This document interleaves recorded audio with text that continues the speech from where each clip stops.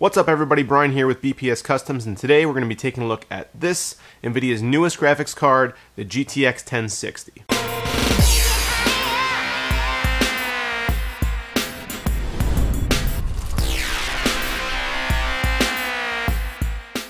So the release of the GTX 1060 comes on the heels of AMD releasing their RX 480. The RX 480 kind of took a lot of thunder away from NVIDIA as they had released their higher end graphics cards, the GTX 1080 and the GTX 1070, about a month prior. As you guys can see in this video up here, I did mention that it was a little mysterious that as soon as AMD released their RX 480, there was a leak out of China about this card, the GTX 1060. Which is going to be basically the competition for AMD at this price point. Yes, it does come in at a little bit higher cost. The Founders Edition that I'm holding in my hand right now is $299 versus the RX 480's base price for the 8GB model, which is $240. So does this card make up that $60 price difference in performance gains? Let's take a look. So what has NVIDIA done with the GTX 1060 to make it perform better than its competition at a similar price point? Well, first, they've started with a completely new Pascal chip. Inside here is the GP106. The initial thought by a lot of people is that the entire Pascal lineup was going to be based on the GP104, which you find in the GTX 1080. The thought was that NVIDIA was going to cut down on the CUDA cores and perhaps change the memory from GDDR5X to GDDR5 as you went down in the product stack. So for instance, the GTX 1080 has 8 gigs of GDDR5X and 2560 CUDA cores. The thought was that the progression down, the GTX 1070 and the GTX 1060 would have fewer CUDA cores and less memory. That is the way things kind of panned out for the GTX 1070, which you could find my review up here. But as far as the 1060 goes, they've actually decided to go with a completely new chip, the GP106. It's likely that we'll see the GP106 chip again when NVIDIA releases their GTX 1050 sometime this year.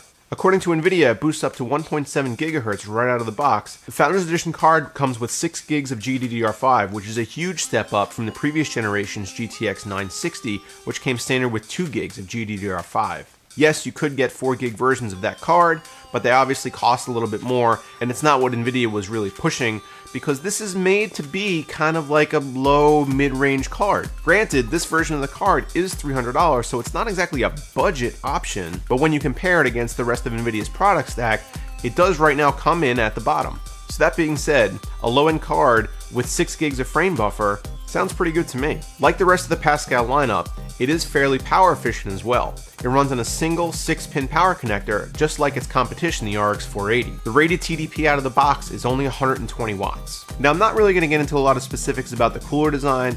It's obviously very similar to the rest of the Pascal lineup as far as the redesigned reference cooler from NVIDIA. The GTX 1060, instead of having a clear window here, has some black plastic. The shroud here has been kind of redesigned to look like, I don't know, the Millennium Falcon or something. But the rest of the cooler design is very similar. It's got some new angles along the side here. It's got these cutouts here for airflow. It intakes air through the front of the card, and the blower style fan pushes it out the rear of the card and out the rear of your case. So there's nothing really revolutionary about this cooler in particular, but it is the first time we've seen a reference design cooler on a 60 series graphics card from NVIDIA. As far as display outs, on the back you have 3 DisplayPort 1.4, 1 HDMI 2, and a DVI. As we've started to see some add-in board partner cards come out, a lot of companies are actually redesigning and reconfiguring the back I/O to better fit the needs of the customers who are going to be buying their cards. For instance, a lot of manufacturers are taking away a DisplayPort and adding an HDMI, or even cutting one of the display outs entirely. Make sure that you're considering specifically what your display output needs are. Some of the board partner cards are going to be cheaper, but they may not have all the display outputs that you need. So one of the things that NVIDIA has done with this card that I really like is that they've shortened the PCB. The blower style cooler actually hangs off the end of the PCB and extends the length of the card, but it is still shorter than the Founders Edition 1070 and 1080. In fact, it's just about the size of the RX 480. They've wired in the 6-pin PCIe connection down through the cooler and onto the PCB. Now, the reason I like this so much is that it's going to allow AIB partners to make their own custom GTX 960s in a small form factor. A lot of times people that are buying these GTX 960s are doing it to put it in a mini ITX or micro ATX system, and a lot of times you're going to have space issues in those kinds of builds. Being able to put a powerful card in a small form factor because the PCB is smaller does really come in handy. I also really want to see what happens when companies like EK Waterblocks and AlphaCool get their hands on this card and come out with their water blocks and see really just how small we can make this card inside of a case. Now, I don't generally advocate water cooling components like 60 series graphics cards just because they are typically lower end, and the money that you're going to spend to water cool the card would be better spent on a higher grade component like a 1070 or 1080. As we'll see in a minute, this is still a very powerful card. It basically falls in line with the GTX 980. Now, considering Nvidia's history with their product releases, you'd typically expect the next generation card to fall in line with the previous generation's step-up model. So for instance, this 1060 usually, traditionally, would fall in line with the GTX 970. But as we'll see in a minute, it actually outperforms the GTX 970 in basically every task. Alright, so let's get to the performance numbers, and then we'll come back in a second and we'll talk about it.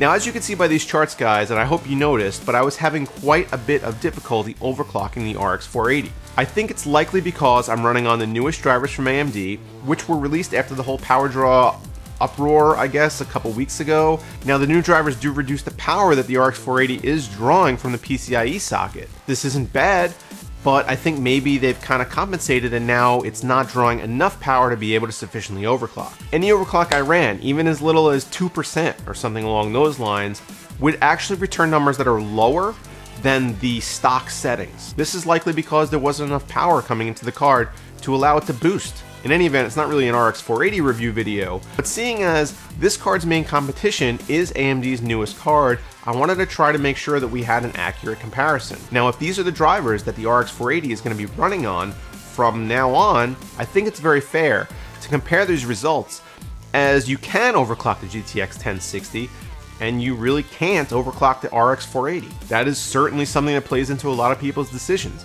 What kind of performance can you get out of this card? Not just out of the box, but if you were to play with some settings, tweak it a little bit, and really try to squeeze every frame you can out of the dollars that you spend. So overall, this card really did impress me. It definitely outperforms the RX 480. Now, in tasks that are heavy on async compute, we might see the RX 480 pull ahead a little bit. Also right now, Doom with Vulkan is running really well in the RX 480, but that's okay with me because the majority of things that this card's going to be running are not DX12, are not async compute, are not Vulkan. It's nice to be ready for the future, but if you buy a product only for the future, you're going to miss out on a lot of things that are happening right now. And right now, this is the card to beat in the sub $300 price range. Surprise! I have a giveaway going on. It's right up here. Go check it out and enter the contest. Basically, all you have to do is be subscribed to the channel. You get some bonus entries for like tweeting and things like that. But I'm giving away an Amazon gift card for hitting 1,000 subscribers, and that's all thanks to you guys. So I definitely appreciate you guys watching. Let me know what you think of this video down in the comments. You can find me on Twitter at BPS_customs. If you're not subscribed, man, what are you doing? What are you doing with your life? Get subscribed. As always, guys, thanks for watching. I'll see you in the next one.